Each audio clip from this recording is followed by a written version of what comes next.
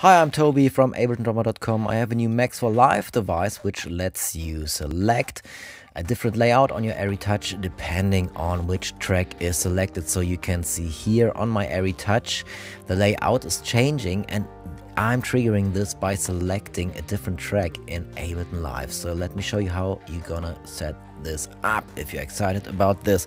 So you have this Max for Live device which you can get, just follow the link in the video description. And you can open up the view or the window here, and this will stay on the top, so I can define here which track selection would trigger which layout.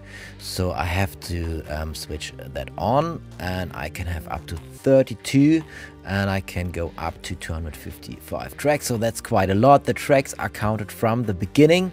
So if I move stuff here, for example, so now this is number 1, this is number 2, this is number 3. So if I want this to change, I need to just type in a number here or select the number.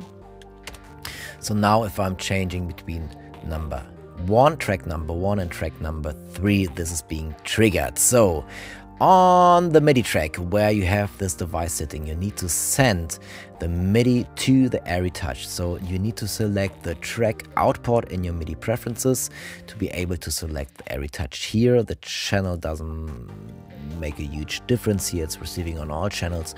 So you can just select Erae Touch here, have the device on there, and that's all you need to do.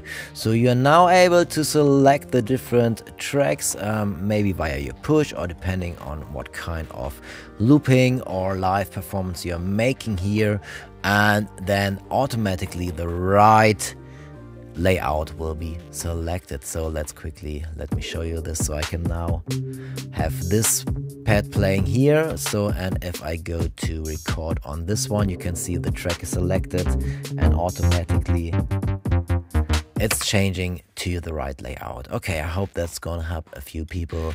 Check out my other devices as well. Stay tuned. Bye bye.